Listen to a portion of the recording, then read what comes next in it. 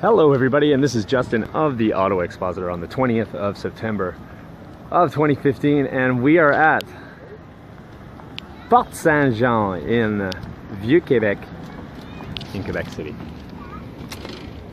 And I know this is probably going to be at my own detriment, but there was a message that was left by Free Radio Revolution on the network, as left in a whole bunch of other communities as well.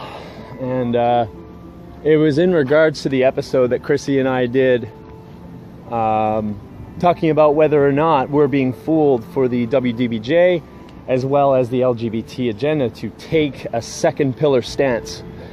And we didn't get a good lot of feedback from Free Radio Revolution, as well as a couple others.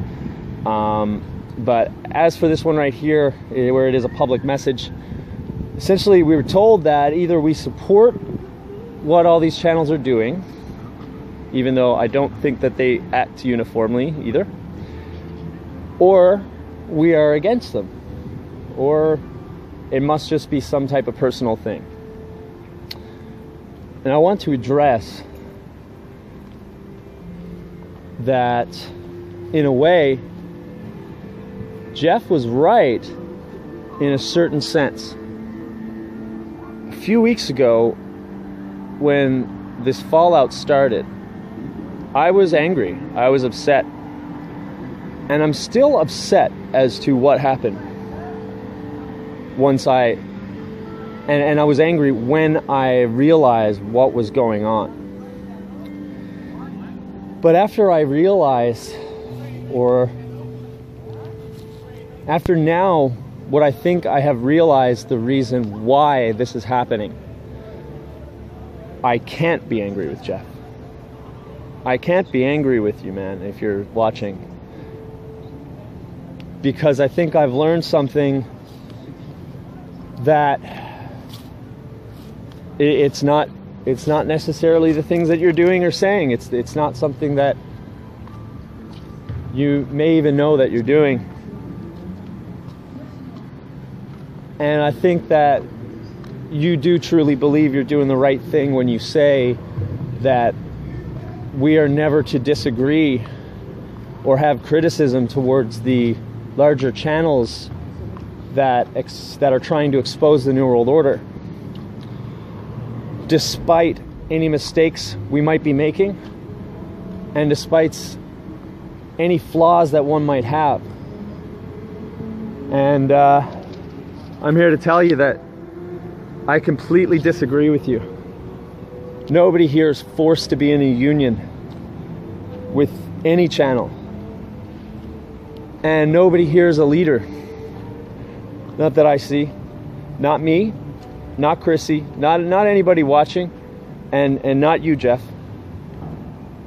I don't think you're a leader, and the reason why I don't think you're a leader for the truth,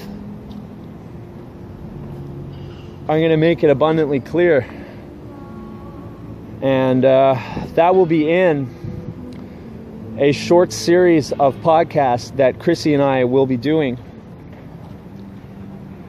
And it's not going to be easy, and it's not going to be fun by any means, and we take no pleasure if we're right in saying that we're right.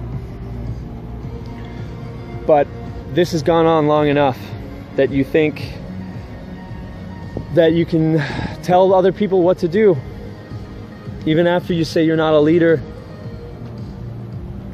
So what we're going to start with is that message that you sent out on public communities everywhere, and we're going to talk about why this is so dangerous for a truth movement, a movement that claims to be about truth and claims to be about exposing the problems of the New World Order.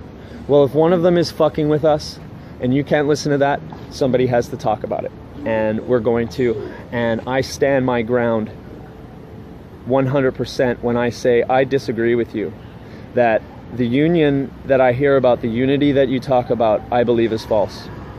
And I'm going to further explain that later.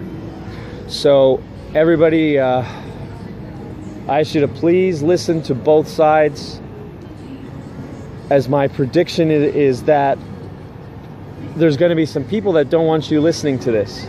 And you don't have to believe what we say, but at least listen,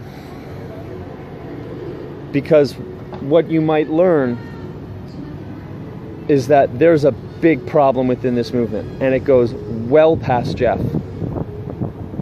Just like we said it did in that podcast at which he took personally. This isn't about Jeff.